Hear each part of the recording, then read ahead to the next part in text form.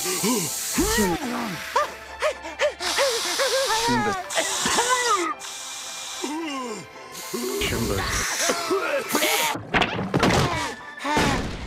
always hate going in there. In the world of Cyberpunk, there's a lot of lingo that makes the world feel much more unique. What if you wanted to play the game while avoiding these words? Like a geezer unable to accept the new age. Can you beat Cyberpunk without hearing choom? The rules are rather simple. I must play with the volume on and can't press the skip dialogue key throughout the game. I'm unable to not only hear or see the word choom, but I must also avoid the word gonk as well. If I hear either word, I'm forced to reload my last save. And for bonus difficulty, I can't save the game, and I can only use the autosaves the game gives me. I was originally going to force myself to reset the game completely, but due to time, for the fun of the run, because I'm a little bitch, I decided reloading saves would do the job. But enough of the boring rules. We start with me choosing Corpo, as my next few vids seem to be street kid themed. Play a female for once. I hit random a few dozen times until I get someone who can't handle hot wings. I changed them later, but the build is focused into using mantis arms and a shotgun, so I only really level up body and reflex. Now, why would I make such an up-close and personal build while trying to avoid people who say words I can't hear? Good question, but I don't care! I meet Cyberpunk Nicolas Cage, get told to do my job before getting fired for doing my job, show my love of fashion. Do your pants have like fake assless chaps? What is that? I've never noticed his pants before, what the hell? Get pulled up so hard that 6 months pass, try to take a little peek on the mission, and go in hot and loud against the scabs. Scrapping them up, and getting jealous seeing Jackie give someone else a hug. See what happens to the single mobs in my area when I use ad blocker. Save her life to show my apologies, but still get zapped. I shoot down the van people for not actually giving me free V-Bucks, see Jackie play nice, and even let him handle it himself. And Jackie catches me off guard with a quick, "You motherfucker." So I reload my last save. Still don't get my free V-Bucks, don't jump in the conversation to avoid ruining the challenge. I sleep peacefully and wake up stupid as I optionally check my email and see... Oh my goodness. I hate everything. Wake up smart this time and have a PTSD-filled lunch with Jackie Chan. A partly gold-plated cool. God, I didn't think that was the word cool for a second. I was like, come on, don't do this to me, Jackster. Come on, man. Get fixed up by Vic, and get to hear the best joke for the umpteenth time. Run into any ne'er-do-wells? You know exactly what they ne'er did well. It was so funny, Vic. Meet up with not a Dex build Deshaun, where he gives me a single potato chip and a job. I call up the first part of the job, Meredith. We have a peaceful meetup before a backup dancer wants a piece. Meredith tries to be like Bill Cosby and gives me something spiked, but I see through her facade. Meredith threatens me in the worst way possible. Try to fuck me in any way, and I'll be seeing you real soon. I would never dare. And I find out I can clean the chip. Why would I do that, though? But that why would I becomes why shouldn't I? Much faster than I expected. So I meet up with Jack, get a barrel put in my face, and enjoy it so much that I rat out Meredith. And after getting the bot, I'm surprised to see that you instead fight Militech on the way out instead of Maelstrom. Oh, I can fight Militech? Alright, that's kinda cool. I experience a wild glitch. Oh, what? Okay. And thanks to my new friends, Militech goes down easy. Experience a John Marston moment, inform Dex about what I've done, meet up with a fellow woman and get to experience some girl time where we talk about, girl stuff? I don't know, man, I'm scared of women. I see some great foreshadowing, experience the joy of a spontaneous nap, before experiencing the scariest thing ever, angry Hispanic woman. You don't quite grasp the risks I took by letting you in here. What I'm risking poking around with this stuff. Man, my fault. I'm sorry. Deepest apologies. I see why you never tell little bro to use the riz he uses on his homies on a woman. You look like a cut of fuckable meat. Go through the whole BD for information and get a level for doing nothing. Before I do the heist, I grind some levels, money, and street cred for some minor cyberware, before getting some bad flashbacks.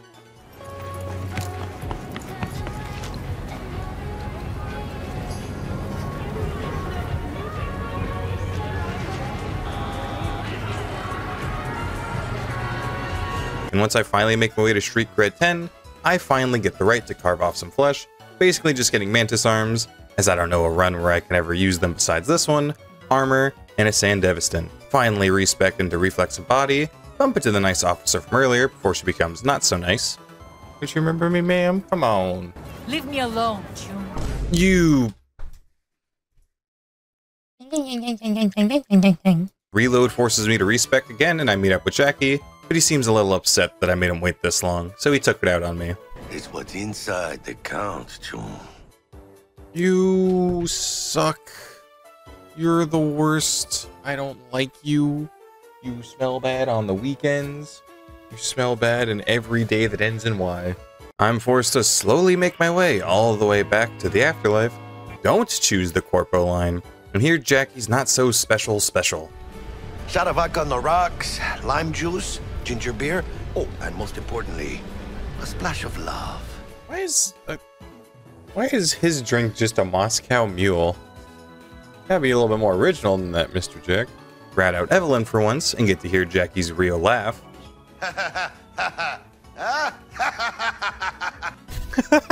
Before getting driven by the Delamid, I dissociate from Jackie, get forced to leave my iron, but these guns, they're going out on the town. I enjoy my weird walking animation, prove that I am in fact an arms dealer, take in the terrible view, use the bot to put the cyber and cyberbullying, grab Lay's new secret chip flavor, lock eyes with the best thing that's ever happened to me, watch the stunning act of a man bringing his father back to life, and get pinned for the murder when it doesn't work.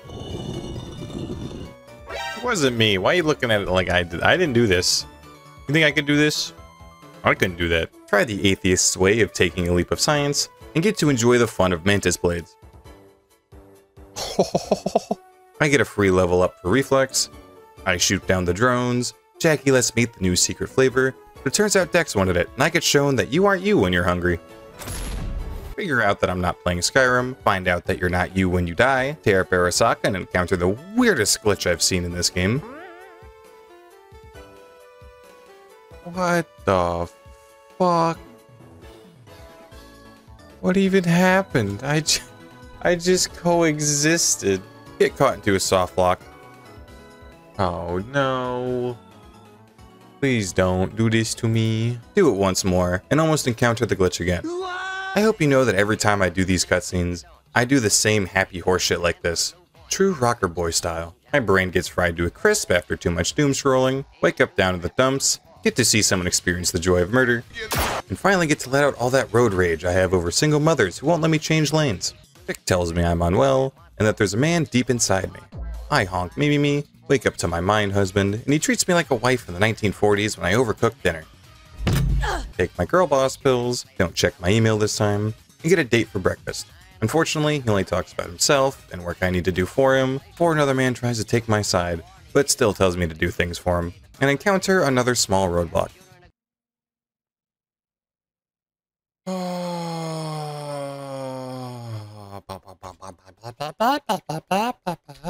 It seems doing a weird open the text and reload a save. The game seems to count it as read without me seeing it in a loaded run, so I call Judy for info on the girl I read it out, make the mistake of trying to honor Jackie.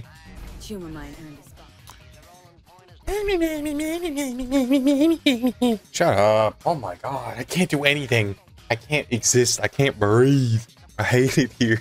Skip over and talk to Rogue, pay for the info, ignore Claire, Get you anything? and she's not too happy about it. Hey, what gift? I get upgraded like a dispenser that's going up. Judy reluctantly gives me info, which takes me to clouds. I pay the doll for once. I was gonna try to do this section sneaky. However, you are the worst and nobody likes you. Get lucky with my reloaded save and start to just tear it up. Smack down Woodman. Hello. Goodbye. I find Evelyn's last known location. I'm still a little salty from the Skippy run and solo weapon runs in the future, and that this woman makes me give her my weapons. So, like a man in the 1940s, I tell her what for. The officers don't like me pointing around my unregistered and stolen firearms. What did I do? Me neither. What's happening? Johnny, the not real man in my mind, moves this real chair, and whenever I question him about it, he starts doing whatever the hell a mewing is. I get called cute, gaslight, gatekeep, and girl boss. Meet Judy at the clinic. I kindly ask the man where Evie is, using buzzwords like please and thank you. I find a cool weapon, yo, and test it out on the nearby furniture. Oh, I killed him. Judy makes life harder than it has to be. Ugh, have to be real gonks. No. Why would you do that to me? I try to use other voice lines, Gonks. take my anger out on men, and try and run from Judy. While I can't hear it, I can see it. Hey, Wakoko, I'm sad. Find out that even if I get new dialogue started, it doesn't stop Judy's from showing. I try and work harder and not smarter by reloading a save, this time not telling Judy where Evelyn might be, but once I make my way back to the clinic, I'll get disappointed to see her there once again. So instead, I work smarter by turning off subtitles, rushing to Wakako, and come back to see no Slayers. So with the problem solved, I buy some cyber smut, find out where Evelyn might be because of my pizza preferences, and decide that we got it. What else to garner from this scroll? There's nothing else to garner from this scroll. Make the mistake of writing with Judy while I try to be an adult. Stop it. They'd have to be utter gonks to waste her on something like that. Even do my damn laundry, you motherfucker. Get forced to redo the BD, get away from Judy as fast as I can, and despite the fact that I passed Judy on the way to save Evelyn, she somehow beats me there. She lures me into the car. I don't wanna. And after a quick prep talk, I break in. I ask nicely where I could find Judy's friend, but even after being a little blunt with these people, they aren't too helpful. But after my own snooping, I find her no problem. We take her to a better napping place, I fall to the peer pressure of the cool kid, and get info on who Ev was working for. So after getting reminded of my favorite joke, Nah, just find us that Juju wirehead, okay? "Soap, you didn't juju on that fucking beat, Soap." I call Mr. Hands for info for the next mission, and finally get the info from Rogue and get told someone can help. I meet her ass first, and see her car is top notch.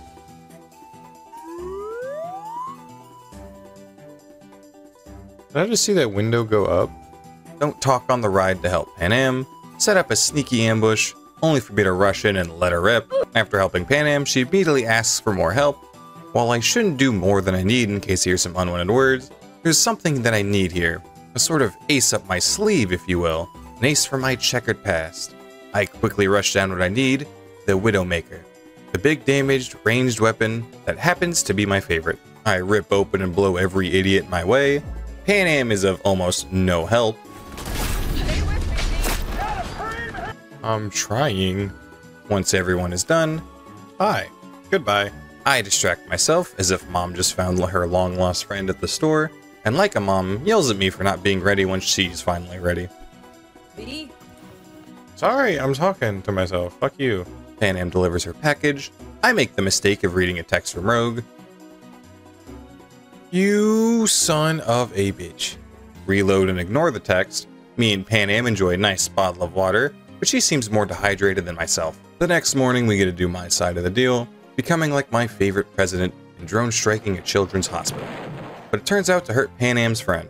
I don't mind, as it lets me enjoy the amazing reflex perks of combat, which is the easiest and most fun it's ever been. Somehow save Mitch, help Pan Am get revenge against Militech. Hi. Bye. Pull a TF2 spy with having 3 hands, and experience a sorta super dash. Whoa. I knock out Hellman, and encounter another huge roadblock for the run. Your new Chimbas are here. You suck. My anger issues shine through as I completely rip up someone who doesn't cause the problem, and have trouble trying to find a solution.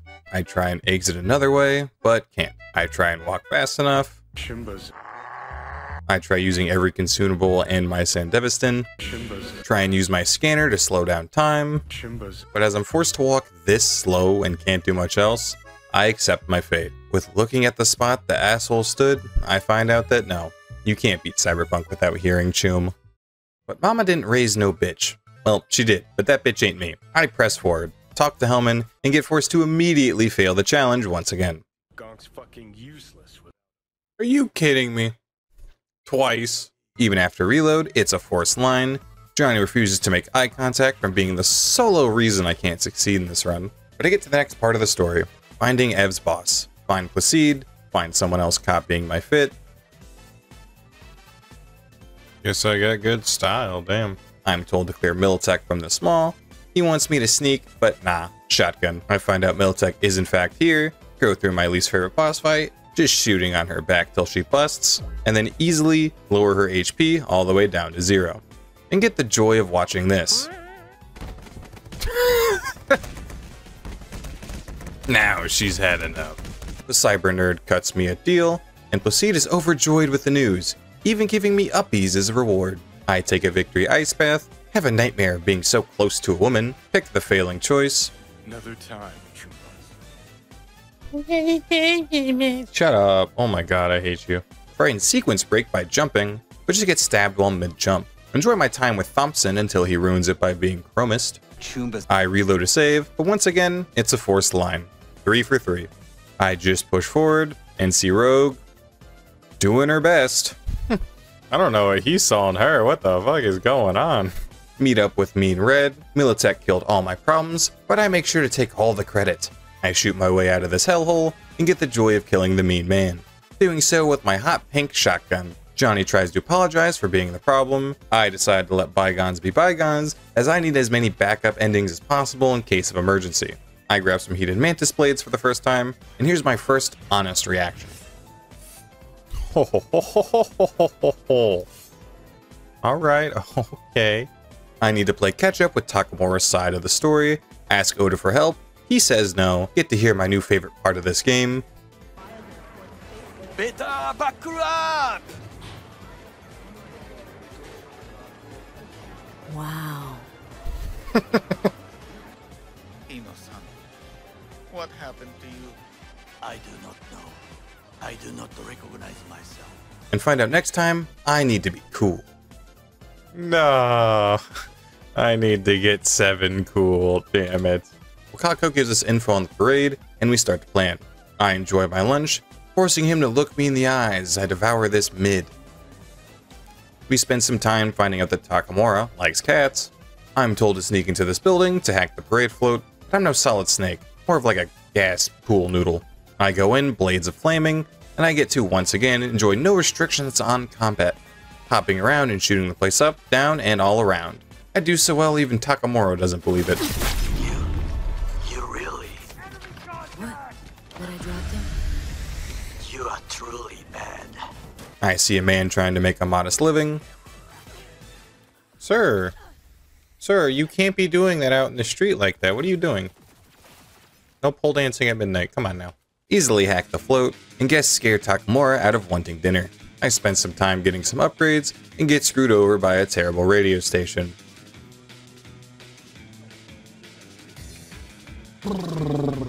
I reload and make my way back to the Ripper and get some upgrades. Meet back up to do the parade quest, take down the snipers as easy as something that's easy, and get to do my favorite boss fight. Finally getting to do Mantis v Mantis. It's fun, fast, loose, and most importantly, easy. Get rewarded with watching Takamura shoot a woman, and once again, make the mistake of doing something optional. You suck. You are the worst, and you smell bad, and you're terrible, and I hate you. You wouldn't believe me if I told you, but my last save was right before the Oda fight. Oh. And for some reason, this has to be my most glitchy run. As for no reason in particular, Oda won't die. And I'm not just coping.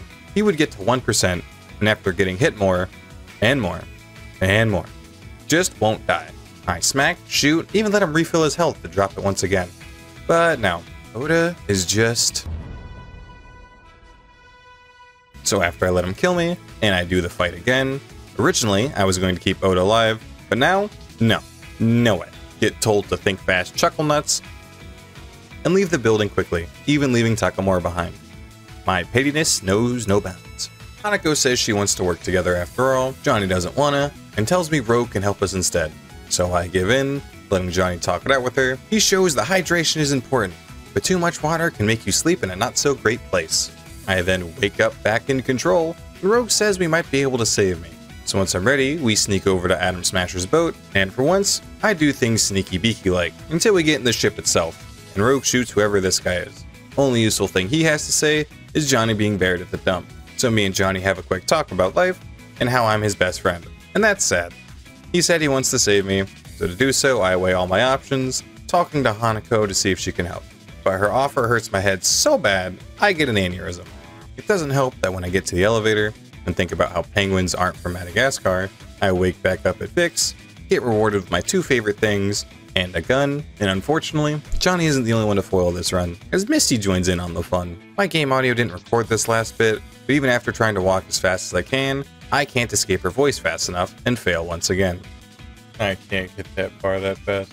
I let Johnny make it up to me by letting him solve my problems. He sets everything up with Rogue. I get to cosplay as George W. Bush's worst enemy, take a peaceful sit in nature, before saying it's Johnny time and Johnnying all over the place. I save Wayland, enjoy the amazing combat one last time. Red Lady helps us get to the last part of the run. Adam smashing your girl. Rogue's death let me start further in the fight, and with Wayland and my strong tech and wear, he really stands zero chance. Except for the halfway point. Again, you can't hear it, but thankfully, you can at least see it. You piece of garbage. I redo the whole fight, but just keep my distance against the backup dancers at the halfway point. And the rest of the fight is a piece of cake. The glitches are on my side for once, as Smasher doesn't function for one of his phases. Are you fucking kidding me, Smasher? Really, man? Alright. And I let him suffer like I have. How about you krill yourself?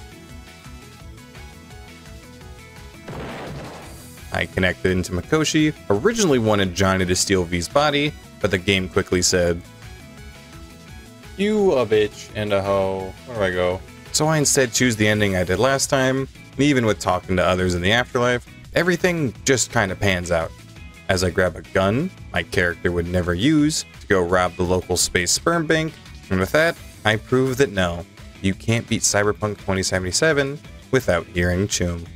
This run was the most fun and terrible thing I have ever done. I will never fully recover from this, but thank you all for watching. And thank you all so much for 4K subs and counting. If you have any ideas for runs for Cyberpunk or other games, leave a comment down below. And not as always, make sure you know about SEMA. SEMA balls.